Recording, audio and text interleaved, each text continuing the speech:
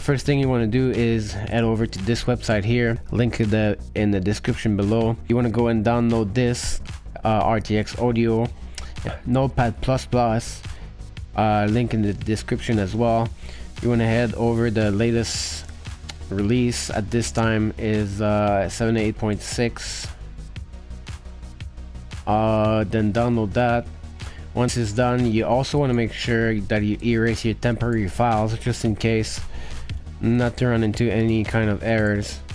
You want to go to your temporary files and make sure there's nothing here. I already erased mine, but you should have a bunch of files here. Just go and erase that. The first thing you want to do is open RTX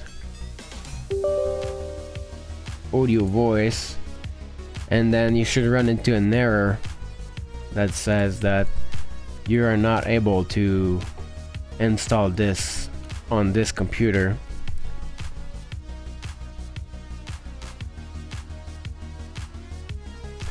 Once you get this error, it's gonna say that you cannot install it because you're not compatible. You're gonna close this. Also make sure you have this install. Once you install this is the notepad editor. You want to head over to this directory here, temporary files. The link is going to be in the description as well. You're gonna go to this directory and then right click this, and you want to edit with Notepad++. You want to go here and find this here where it says install blocked message. You're gonna right click this, delete, save. It's gonna say you need to be into admin mode. Gonna reopen it.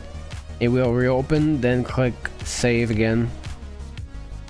Close this. Then you want to back up one directory again,